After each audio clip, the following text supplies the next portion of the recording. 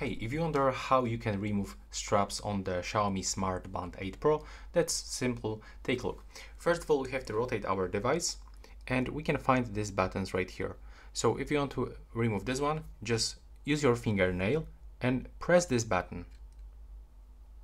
When you do this, you can actually grab this band and just simply pull it like this. And we have to do the same with the left one. So click and hold on this button. There we go. And after this, you can feel that it's actually not attached anymore, so you can just pull it. And that's how it looks right now. Please subscribe to my channel and see you in the next one.